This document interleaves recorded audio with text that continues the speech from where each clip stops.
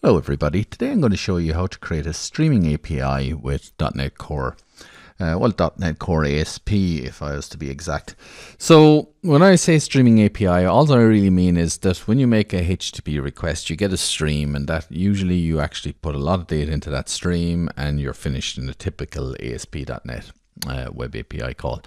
What we're going to do now is actually we're going to just stream data into that persistent HTTP connection.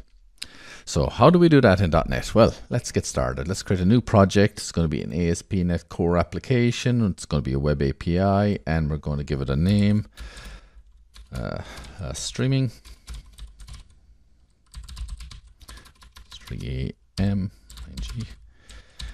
API. Okay, so we're going to create this application. And this is our typical application that you would see your file new project, basically web API.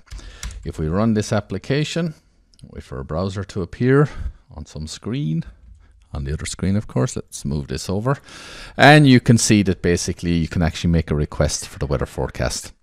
So if we just try that out and execute it, you can see really what's making this is just Swagger, which comes out of the box there, I think since .NET 6. But let's just make the raw request ourselves. So here you see we actually get the response. Now, where's that response coming from? This response is an enumerable, so we get 1 to 5 items, and we're selecting just a new weather forecast. So we're getting back 5 of these objects, and you can see these objects here: 1, 2, 3, 4, 5. Okay, so let's go back and let's make this async. So we're going to turn this into a task, an async. And we're going to call async enumerable. And what we're going to do is create an index equal to 0. So we're going to use that index here. And we're going to remove the enumerable range. Enumerable range. And we are just going to return new weather forecast. Okay, now we want this to happen in a loop, so we're going to go while something.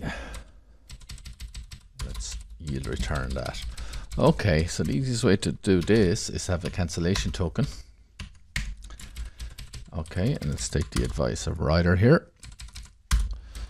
Add the attribute. So while not cancellation token dot is cancellation requested, we're going to yield return that, and of course we want to change our index a little bit, and we also don't want this to happen without any kind of delay in the system. We want to be able to see this happening.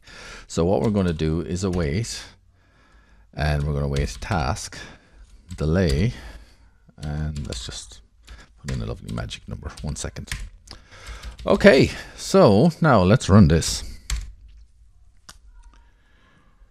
So we wait for the browser again.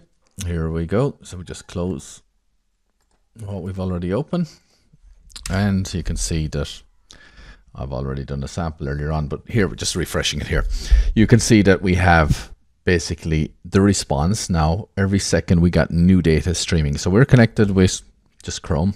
Chrome has that persistent connection, that stream, that HTTP stream connection to the server.